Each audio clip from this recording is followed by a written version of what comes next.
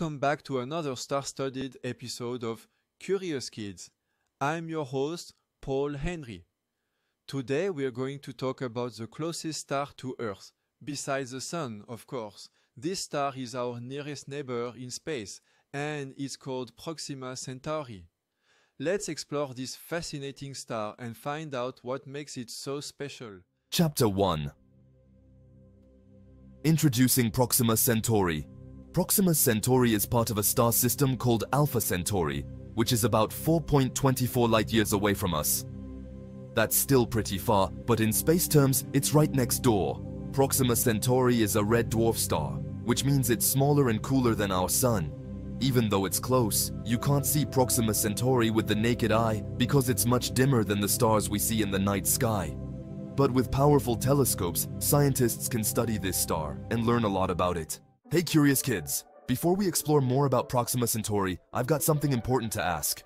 Are you excited to learn about the stars in space? Want to keep discovering amazing science facts with us every day?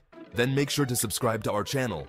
By subscribing, you'll join the curious kids and never miss out on our awesome science adventures. We're always exploring something new, and you won't want to miss a single episode.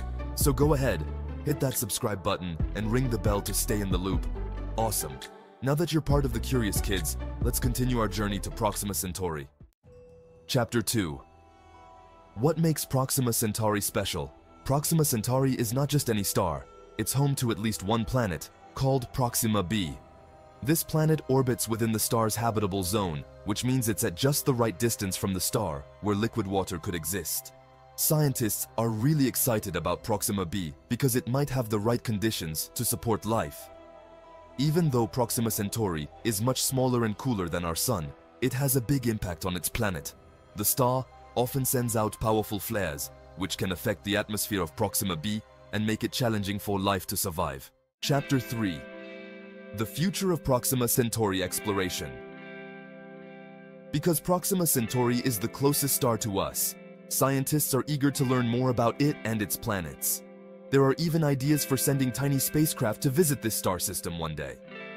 These spacecraft would travel at a fraction of the speed of light and could reach Proxima Centauri in just a few decades. Exploring Proxima Centauri could help us learn more about our place in the universe and whether life might exist elsewhere. It's an exciting time for space exploration. Proxima Centauri may be our closest stellar neighbor, but there's still so much to discover about it. From its mysterious planet to the potential for future missions, Proxima Centauri is a star that captures our imagination.